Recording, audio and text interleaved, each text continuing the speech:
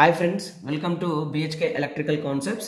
So ఈ వీడియోలో మనం most important theorem superposition theorem గురించి మనం ఈ వీడియోలో క్లియర్గా ఇన్ఫర్మేషన్ చూడబోతున్నాం. సో ఫస్ట్ మనం సూపర్పొజిషన్ థీరం యొక్క డెఫినేషన్ ఏంటి అండ్ సూపర్పొజిషన్ థీరం యొక్క ప్రొసీజర్ ఏంటి, మనం ఎలా అనాలిసిస్ చేయాలి అన్న విషయం గురించి డిస్కస్ చేద్దాం. సో ఆ డిస్కషన్స్ కంప్లీట్ అయిన తర్వాత ఒక ప్రాబ్లం తీసుకొని ఆ ఇచ్చినటువంటి ప్రాబ్లంకి సూపర్పొజిషన్ థీరంని యూజ్ చేస్తూ రెస్పాన్స్ అనేది ఎలా ఫైండ్ అవుట్ చేయాలి అన్న విషయం గురించి మనం క్లియర్గా ఇన్ఫర్మేషన్ చూడబోతున్నాం. ఓకే, సో ఫస్ట్ డెఫినేషన్ చూడండి. సో సూపర్పొజిషన్ థీరం యొక్క డెఫినేషన్ ఏంటంటే any linear and bilateral network consisting of multiple voltage sources, multiple current sources and multiple resistances, then the response in any branch is the sum of the responses while individual sources acting alone is called as superposition theorem. Okay, so ఈ definition మీకు అర్థమైందా? ఒకసారి చూడండి. ఏదైనా ఒక linear and bilateral నెట్వర్క్లో multiple voltage sources కానీ multiple current sources and multiple resistances అనేది మనకు ఆ నెట్వర్క్లో ఉన్నప్పుడు మనం ఏదైనా ఒక బ్రాంచ్లో రెస్పాన్స్ అనేది క్యాలిక్యులేట్ చేయాలి అని అనుకుంటే ఆ రెస్పాన్స్ అనేది అంటే ఆ బ్రాంచ్లో ఉన్న టోటల్ రెస్పాన్స్ అనేది మనం ఎలా వస్తుందని అంటే ఒక్కొక్క వోల్టేజ్ సోర్సు ఒక్కొక్క కరెంట్ సోర్సు మనకి ఇండివిజువల్గా యాక్ట్ అయినప్పుడు ఆ బ్రాంచ్లో వచ్చిన రెస్పాన్సే మనకు ఫైనల్ రెస్పాన్స్ అని మనం చెప్తున్నాం. ఓకే, సో అదే పాయింట్ ఇక్కడ చూడండి. Then the response in any branch is the sum of the responses while individual sources acting alone. అంటే సోర్సెస్ ఇండివిజువల్గా యాక్ట్ అయినప్పుడు వచ్చినటువంటి అన్ని రెస్పాన్సెస్ని మనం సమ్ చేస్తే ఆ పర్టికులర్ రెస్పాన్స్ మనకు ఫైనల్ రెస్పాన్స్ అని అర్థం అనమాట. ఓకే, సో అందుకోసమైనా నేను ఇక్కడ డెఫినేషన్ ఏమంటున్నారంటే any linear and bilateral network consisting of multiple voltage sources, multiple current sources and multiple resistances, then the response in any branch is the sum of the responses while individual sources acting alone is called as superposition theorem. Okay, so ఇది మనకు definition. Anyway ఈ definition నేను diagram వేస్తూ ఆ డయాగ్రామ్లో ఎలా మనం calculate చేయాలి, ఎలా మనం ఇండివిజువల్ సోర్సెస్ని యాక్టింగ్ చేయాలి అనేది మనం చూసాం. అయితే ఈ సూపర్పొజిషన్ థీరంలో ఇంకొక మోస్ట్ ఇంపార్టెంట్ పాయింట్ అనేది మనకి ఉండడం జరిగిందనమాట. సో ఆ పాయింట్ ఏంటంటే మనకి ఇచ్చినటువంటి నెట్వర్క్లో ఎన్ని వోల్టేజ్ సోర్సెస్ ఉన్నా ఎన్ని కరెంట్ సోర్సెస్ ఉన్నా కూడా సో ఒక్క టైంలో ఒకే ఒక సోర్స్ పనిచేయాలి. అంటే ఫర్ ఎగ్జాంపుల్ మనకు ఒక 5 వోల్టేజ్ సోర్సెస్ అండ్ ఒక 5 కరెంట్ సోర్సెస్ అనేది మనకు ఉన్నాయనుకోండి. సో అప్పుడు ఏంటంటే ఒక వోల్టేజ్ సోర్స్ అనేది మనకు ఇండివిజువల్ యాక్ట్ అవుతున్నప్పుడు ఆ నెట్వర్క్లో ఉన్నటువంటి రిమైనింగ్ 5 వోల్టేజ్ సోర్సెస్ అన్ని షార్ట్ సర్క్యూట్ అయిపోవాలి అండ్ మనకు ఉన్నటువంటి 5 కరెంట్ సోర్సెస్ ఏవైతే ఉన్నాయో ఆ 5 కరెంట్ సోర్సెస్ అన్ని ఓపెన్ సర్క్యూట్ అయిపోవాలన్నమాట. సో అప్పుడు ఏమవుతుందంటే మనకి ఇచ్చినటువంటి నెట్వర్క్లో ఒకటే ఒక వోల్టేజ్ సోర్స్ ఉంటుంది కాబట్టి మనం ఏం చేయాలంటే ఏదైతే బ్రాంచ్లో మనం రెస్పాన్స్ ఫైండ్ అవుట్ చేయాలో సో ఆ బ్రాంచ్లో మనకి రెస్పాన్స్ అనేది ఆ 1 వోల్టేజ్ సోర్స్ అనేది ఆ సిస్టమ్ అంటే ఆ నెట్వర్క్లో మనకి ప్రజెంట్ అవడం వల్ల వస్తుందన్నమాట. ఓకే, సో ఇక్కడ ఏంటంటే when 1 voltage source is acting alone then all other voltage sources are acting as short circuited and all current sources are acting as open circuited అని మనం చెప్తున్నాం. ఫర్ ఎగ్జాంపుల్ మనకి ఒకవేళ ఒక కరెంట్ సోర్స్ అనేది act అవుతుంది అనుకోండి, అప్పుడు మనకి రిమైనింగ్ 4 కరెంట్ సోర్సెస్ అన్ని ఓపెన్ సర్క్యూట్ అయిపోవాలి అండ్ నెట్వర్క్లో ఉన్నటువంటి రిమైనింగ్ 5 వోల్టేజ్ సోర్సెస్ ఏవైతే ఉన్నాయో ఆ వోల్టేజ్ సోర్సెస్ అన్ని షార్ట్ సర్క్యూట్ అయిపోవాలన్నమాట. అంటే ఒక టైంలో ఒకే ఒక సోర్స్ అనేది పనిచేయాలి. ఆ ఒకే ఒక సోర్స్ పనిచేస్తున్నప్పుడు రిమైనింగ్ వోల్టేజ్ సోర్సెస్ అన్ని షార్ట్ సర్క్యూట్ అయిపోవాలి, అన్ని కరెంట్ సోర్సెస్ అన్ని ఓపెన్ సర్క్యూట్ అయిపోవాలన్నమాట. ఓకే, సో ఇది మనకు చాలా ఇంపార్టెంట్ నోట్ అనమాట. ఓకే, సో ఇప్పుడు నేను ఒక సర్క్యూట్ ఒక నెట్వర్క్ తీసుకొని ఆ నెట్వర్క్లో మనం ఎలా ఈ కాన్సెప్ట్ అనేది మనం అప్లై చేయాలి అనేది మనం డిస్కస్ చేద్దాం. ఓకే, చూడండి ఫస్ట్ ఇక్కడ మనకి ఇచ్చినటువంటి నెట్వర్క్ ఫర్ ఎగ్జాంపుల్ ఇక్కడ ఇచ్చినటువంటి నెట్వర్క్ ఇది అనుకోండి. సో ఈ నెట్వర్క్లో మనకి ఎన్ని వోల్టేజ్ సోర్సెస్ ఉన్నాయి చూడండి. సో V1 అని అండ్ V2 అని మనకు 2 వోల్టేజ్ సోర్సెస్ ఉన్నాయి అండ్ ఇక్కడ మనకు ఆల్రెడీ కరెంట్ సోర్స్ యొక్క సింబల్ మనకు ఆల్రెడీ తెలుసు కాబట్టి సో ఇక్కడ ఈ సింబల్ అనేది మన కరెంట్ సోర్స్ని రిప్రజెంట్ చేస్తుంది కాబట్టి సో ఇక్కడ IS అనేది ఏంటంటే కరెంట్ సోర్స్. ఓకే, సో ఇప్పుడు ఏంటంటే 2 వోల్టేజ్ సోర్సులు ఉన్నాయి అండ్ ఒక కరెంట్ సోర్స్ ఉంది. సో ఇక్కడ మనకి R1, R2, R3 అనేటటువంటి 3 రెసిస్టర్స్ ఉన్నాయి. అయితే క్వశ్చన్ ఏంటంటే ఈ R2 నుండి ఎంత కరెంటు ఫ్లో అవుతుంది అని ఒక క్వశ్చన్ అండ్ ఈ R2 అనేది మనకు ఎంత పవర్ని డిసిపేట్ చేస్తుంది అనేది మనకు క్వశ్చన్ అనుకోండి. అప్పుడు ఏం చేయాలి మనం అంటే ఈ R2 అనే రెసిస్టెన్స్ ఎంత పవర్ డిసిపేట్ చేస్తుంది అన్నది మనం క్యాలిక్యులేట్ చేయడం కోసం మనం యూజ్ చేసేటటువంటి ఫార్ములా ఏంటి? P is equal to square of current multiplied with resistance. అంటే R2 అనే రెసిస్టర్ ఎంత పవర్ని డిసిపేట్ చేస్తుందో మనం క్యాలిక్యులేట్ చేయాలంటే ఫస్ట్ ఈ R2 నుండి ఎంత కరెంటు ఫ్లో అవుతుందో క్యాలిక్యులేట్ చేయాలి. ఆ క్యాలిక్యులేట్ చేసిన కరెంట్ ఏదైతే ఉందో ఆ కరెంటుని స్క్వేర్లో తీసుకొని ఆ కరెంట్కి R2 అనేది మల్టిప్లై చేస్తే ఈ R2 అనేది ఎంత పవర్ని డిసిపేట్ చేస్తుంది అనేది మనకు తెలిసిపోతుంది. ఓకే, సో అది క్వశ్చన్ ఏంటంటే ఇక్కడ power dissipated by R2 resistance in the following network అని ఇచ్చి సూపర్ పొజిషన్ థీరమ్ని యూజ్ చేస్తూ క్యాలిక్యులేట్ చేయమని చెప్తున్నారు ఫర్ ఎగ్జాంపుల్. సో అప్పుడు ఏంటంటే మనకు ఇప్పుడు power dissipated by R2 calculate చేయాలంటే ఫస్ట్ R2 నుండి ఎంత కరెంటు ఫ్లో అవుతుందో మనకు తెలియాలి. ఓకే, సో ఇప్పుడు మనం ఏంటంటే ఈ R2 నుండి ఎంత కరెంటు ఫ్లో అవుతుందో తెలియాలి అని అంటే ఈ R2 నుండి ఫ్లో అవుతున్న కరెంట్కి మనం ఫర్ ఎగ్జాంపుల్ IR2 అని మనం ఇచ్చామనుకోండి. Okay, current flowing through R2 resistance అనేది IR2 అనుకోండి.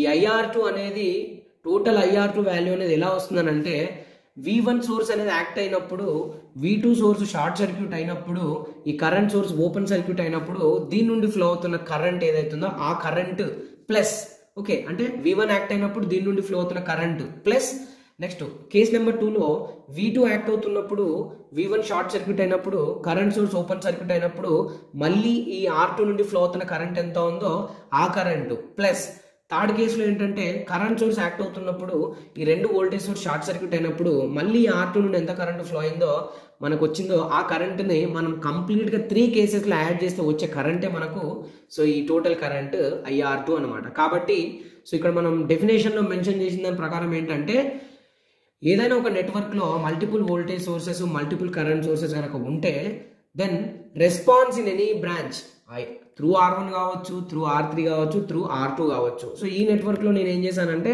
త్రూ R2 అని మనం తీసుకున్నాం. కాబట్టి current flowing through R2 is the sum of the responses while individual sources acting alone అని మనం చెప్తున్నాం అనమాట. ఓకే, సో ఇప్పుడు నేను ఏం చేశానంటే case number 1.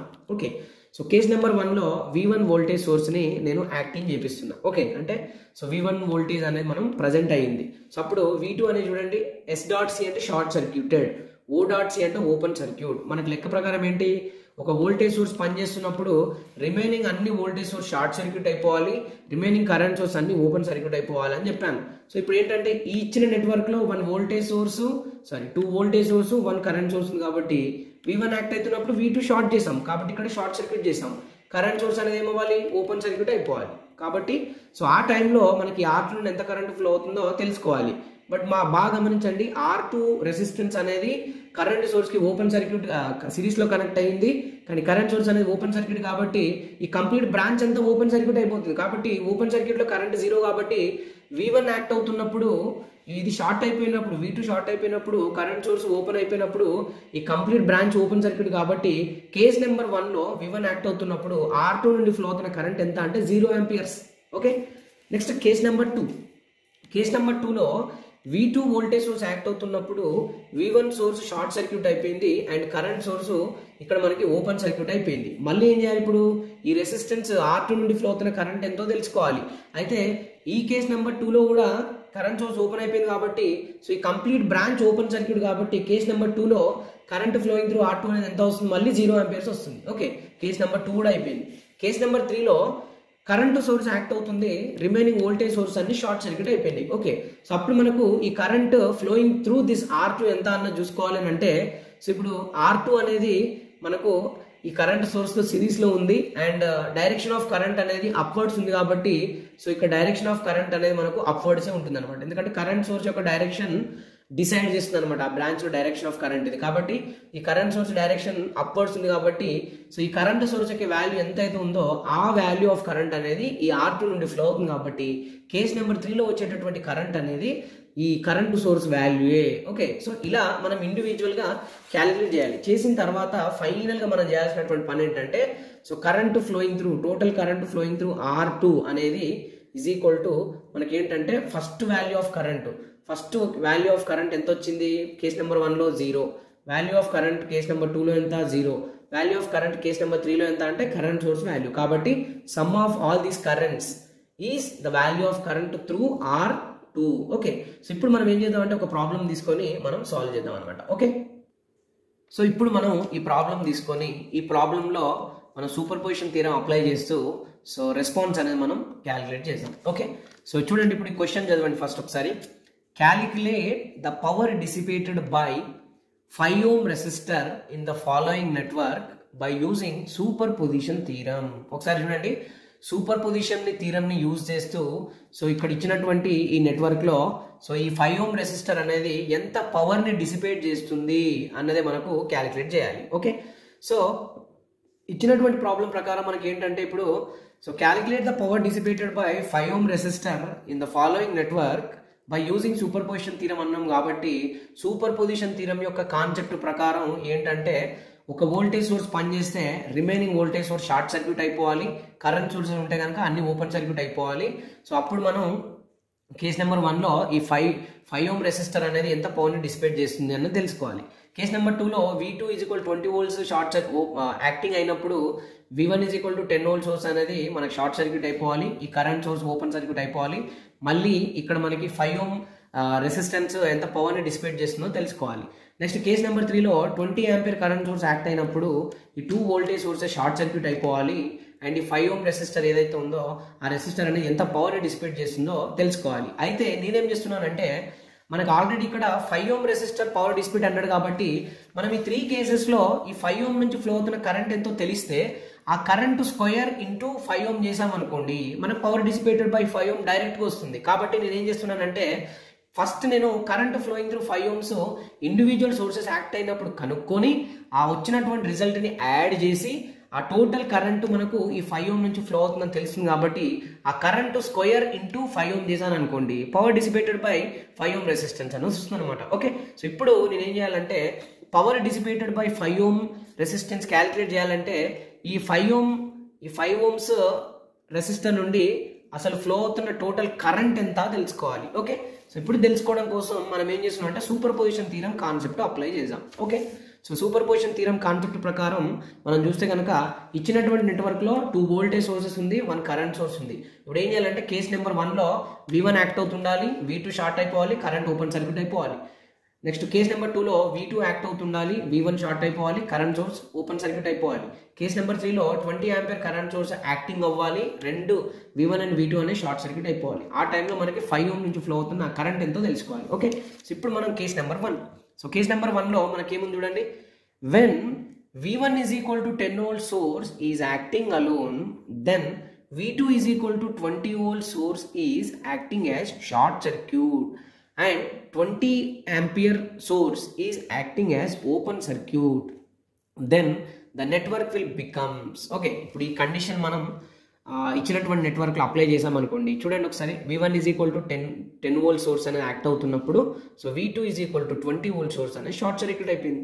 So current source ఏమైపోయింది, ఇప్పుడు ఓపెన్ సర్క్యూట్ అయిపోయింది. అయితే ఈ case number 1లో V1 10 volt source అనేది యాక్ట్ అవుతున్నప్పుడు సో ఈ 5 ఓం నుంచి ఫ్లో అవుతున్న కరెంట్ ఎంత అన్నది తెలుసుకోవాలి. అయితే ఇక్కడ మనం సర్క్యూట్ ని అంటే నెట్వర్క్ ని మనం ఈజీగా గమనిస్తే కనుక ఒక చిన్న ఐడియా ఉంటే కనుక మనకు తెలిసిపోతుంది అనమాట. నార్మల్గా ఏంటంటే ఒకవేళ ఈ 5 ఓం బ్రాంచ్ అనేది క్లోజ్ అయి ఉంటే కనుక మనం ఈ జంక్షన్ పాయింట్ దగ్గరకు వచ్చిన టోటల్ కరెంట్ ఎంతో తెలుసుకోవాలి. ఆ తర్వాత ఈ బ్రాంచ్ లో కరెంట్ డివిజన్ రూల్ అప్లై చేసామనుకోండి అప్పుడు మనకు ఈ 5 ఓం నుంచి ఫ్లో అవుతున్న కరెంట్ ఎంతో తెలుస్తుంది. కానీ మన కండిషన్ అంటే V1 యాక్ట్ అవుతున్నప్పుడు V2 షార్ట్ చేసి కరెంట్ సోర్స్ ని ఓపెన్ చేసినప్పుడు ఈ 5 ఓం బ్రాంచ్ అనేది కంప్లీట్ గా ఓపెన్ సర్క్యూట్ లాగా యాక్ట్ అవుతుంది. ఎందుకంటే ఇది ఓపెన్ సర్క్యూట్ అయిపోయింది కాబట్టి ఈ 5 ఓం సోర్స్ 5 ఓం రెసిస్టర్ బ్రాంచ్ అనేది ఓపెన్ సర్క్యూట్ కాబట్టి మనం డైరెక్ట్ గా చెప్పొచ్చు ఓపెన్ సర్క్యూట్ లో కరెంట్ 0 కాబట్టి case number 1లో V1 10 volts source అనేది యాక్ట్ అవుతున్నప్పుడు 5 ohm resistor branch open circuit ఉంది కాబట్టి అసలు ఇందులో కరెంట్ ఫ్లో అవ్వదు. కాబట్టి కేస్ నెంబర్ 1లో మనం చెప్పొచ్చేది ఏంటంటే current flowing through 5 ohm resistor under V1 10 volts voltage source అనేది యాక్ట్ అవుతున్నప్పుడు దాని నుండి ఫ్లో అవుతున్న కరెంట్ అనేది 0 ఆంపియర్స్ అని చెప్పొచ్చు. ఎందుకంటే 5 ఓం రెసిస్టర్ బ్రాంచ్ అనేది acting as open circuit complete గా. కాబట్టి కేస్ నెంబర్ 1లో V1 యాక్ట్ అయినప్పుడు దాని నుండి ఫ్లో అవుతున్న కరెంట్ ఎంత అంటే 0 ఆంపియర్స్. ఓకే, ఇప్పుడు కేస్ నెంబర్ 2. కేస్ నెంబర్ 2 ఏంటి, when V2 20 volts source is acting alone, then V1 10 volt source is acting as short circuit and 20 ampere current source is acting as open circuit. Then the network will becomes. So ఈ condition ప్రకారం V2 act అవుతుంది, V1 short అయిపోతుంది, current source open అయిపోతుంది. So ఆ condition మనం apply చేస్తే కనుక చూడండి, V2 20 volts source is acting alone, then current source అనేది ఓపెన్ సర్క్యూట్ అయిపోయింది, వోల్టేజ్ సోర్స్ అనేది షార్ట్ సర్క్యూట్ అయిపోయింది. సో ఈ కండిషన్ లో కూడా చూడండి, ఈ కండిషన్ లో కూడా 5 ఓం రెసిస్టర్ బ్రాంచ్ అనేది ఓపెన్ సర్క్యూట్ లాగా ఉంది. కాబట్టి కేస్ నెంబర్ 2లో కూడా 5 ఓం నుంచి ఫ్లో అవుతున్న కరెంట్ ఎంత అంటే 0 ఆంపియర్స్ అని డైరెక్ట్ చెప్పేయచ్చు. ఓకే, ఒకవేళ ఇది షార్ట్ అయ్యి ఉంటే గనక మనకి డెఫినెట్గా ఈ కరెంట్ అనేది జీరో అవ్వకపోతుండే. కానీ ఓపెన్ సర్క్యూట్ అయ్యింది కాబట్టి ఈ బ్రాంచ్ మొత్తం ఓపెన్ సర్క్యూటే కాబట్టి సో మనకు కరెంట్ ఫ్లోయింగ్ త్రూ 5 ohms అనేది 0 amperes. ఓకే, ఇది కేస్ నెంబర్ 2. ఇప్పుడు మనం కేస్ నెంబర్ 3 మనకు మిగిలింది. ఆ కేస్ నెంబర్ 3 ఏంటి అంటే కరెంట్ సోర్స్ యాక్ట్ అయినప్పుడు. ఓకే, ఇప్పుడు కేస్ నెంబర్ 3లో చూడండి, when 20 ampere current source is acting alone, then V1 is equal to 10 volts, V2 is equal to 20 volts sources are acting as short circuits, then the network will becomes అని చెప్పాం. So ఇప్పుడు ఈ condition మనం apply చేస్తే కనుక చూడండి 20 ampere current source అనేది act అవుతుంది. సో ఇక్కడ మనకు V1 షార్ట్ అయిపోయింది, V2 కూడా షార్ట్ సర్క్యూట్ అయిపోయింది. సో ఇప్పుడు గమనిస్తే కనుక కరెంటు సోర్సే 5 ohm బ్రాంచ్ లో కనెక్ట్ అయింది కాబట్టి ఇప్పుడు ఈ 5 ohm బ్రాంచ్ నుండి ఫ్లో అవుతున్న కరెంట్ వాల్యూ అనేది డైరెక్ట్ గా మనం 20 amperes అని మనం చెప్పేయచ్చు. ఎందుకంటే ఇప్పుడు మనకు ఈ కరెంట్ సోర్స్ కాకుండా రిమైనింగ్ నెట్వర్క్ లో ఏ సోర్స్ కూడా లేదు కాబట్టి ఇప్పుడు 5 ohm బ్రాంచ్ నుండి అంటే 5 ohm రెసిస్టర్ నుండి ఫ్లో అవుతున్న కరెంట్ వాల్యూ ఏంటంటే కరెంట్ సోర్స్ వాల్యూయే. కాబట్టి under case number 3 current flowing through 5 ohm resistor అనేది 20 ఆంపియర్ అవుతుంది. కాబట్టి సో ఇప్పుడు 5 ohm రెసిస్టర్ బ్రాంచ్ నుండి ఫ్లో అవుతున్న direction of current is always decided by the direction of the current source. కాబట్టి చూడండి 20 ఆంపియర్ అనేది ఇప్పుడు 5 ohm నుంచి ఫ్లో అవుతుంది. కాబట్టి case number 3లో so 5 ohm resistor నుండి ఫ్లో అవుతున్నటువంటి కరెంట్ ఎంత అంటే 20 amperes. ఓకే, ఇప్పుడు చూడండి V1 యాక్ట్ అవుతున్నప్పుడు వచ్చినటువంటి value I1 is equal to 0. V2 source act అవుతున్నప్పుడు వచ్చినటువంటి value I2 is equal to 0. And ఇక్కడ కరెంట్ సోర్స్ IS యాక్ట్ అవుతున్నప్పుడు వచ్చినటువంటి value I3 is equal to 20 amperes. So అందుకే మనం చెప్తున్నాం ఏంటి, సమ్ ఆఫ్ రెస్పాన్సెస్. ఓకే, ఇప్పుడు I1 plus I2 plus I3 అంటే ఏంటి, సమ్ ఆఫ్ రెస్పాన్సెస్. ఎప్పుడు ఇవి when individual sources acting alone, V1 act అయినప్పుడు I1 వచ్చింది, V2 యాక్ట్ అయినప్పుడు I2 వచ్చింది, IS యాక్ట్ అయినప్పుడు I3 వచ్చింది. కాబట్టి the response in any branch is the sum of the responses while individual sources acting alone is called as superposition theorem అని చెప్పాం. కాబట్టి by using superposition theorem current flowing through 5 ohms is given by I1 plus I2 plus I3. So I1 అంటే 0, I2 is 0, I3 మాత్రం 20 amperes. కాబట్టి so final గా current flowing through 5 ohms ఎంత ఇప్పుడు అంటే 20 amperes. ఓకే, సో ఇప్పుడు మనకు final గా తెలిసింది ఏంటంటే 5 ohm రెసిస్టర్ నుండి ఫ్లో అవుతున్నటువంటి total current by using super position theorem ఎంత అంటే 20 amperes. ఇప్పుడు మనకు క్లియర్ అయిపోయింది. కానీ క్వశ్చన్ ఏంటి, యాక్చువల్గా మనకి 5 ohm రెసిస్టెన్స్ అనేది ఎంత పవర్ డిసిపేట్ చేస్తుంది అన్నది మన క్వశ్చన్. కాబట్టి సో 5 ohm రెసిస్టర్ నుండి ఫ్లో అవుతున్న కరెంట్ మనకు తెలిసింది కాబట్టి ఇక్కడ ఉన్నటువంటి value current square into 5 ohms చేసామనుకోండి, ఆ 5 ohm రెసిస్టర్ ఎంత పవర్ డిసిపేట్ చేస్తుంది అనేది తెలిసిపోతుంది. కాబట్టి లాస్ట్ స్టెప్ ఏంటంటే మనకు power dissipated by 5 ohm resistor is given by, so power dissipated by 5 ohms is equal to current flowing through 5 ohm resistance whole square into 5 ohms. So ఇక్కడ current flowing through 5 ohms is ఎంత మనకు 20 whole square into 5. So simplify చేస్తే మనకు 2000 watts అనేది మనకు so ఇచ్చినటువంటి network లో super position theorem use చేస్తూ 5 ohm రెసిస్టర్ డిసిపేట్ చేసినటువంటి పవర్ అన్నమాట. ఓకే, సో ఇది మనకు సో సూపర్ పొజిషన్ థీరం యొక్క ప్రొసీజర్ అండ్ చేసేటటువంటి అనాలిసిస్ చేసేటటువంటి పద్ధతి అనమాట. Okay, so thank you so much for watching and please do subscribe my channel for more updates. Thank you.